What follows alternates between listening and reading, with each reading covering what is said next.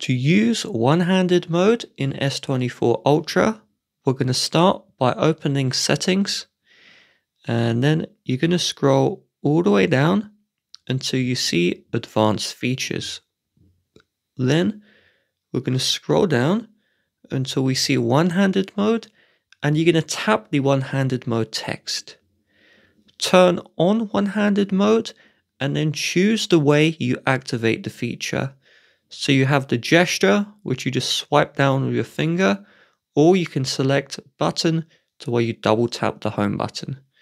So just use the way you want to turn on one-handed mode, and now it's on. So you can move where the screen is located by just dragging and dropping, and then you can also tap to change the side. To leave one-handed mode, do the same gesture where that home button is, so just swipe down like this, and then that will turn it off. Or if you have the home button, just double tap that home button. Hope this helps.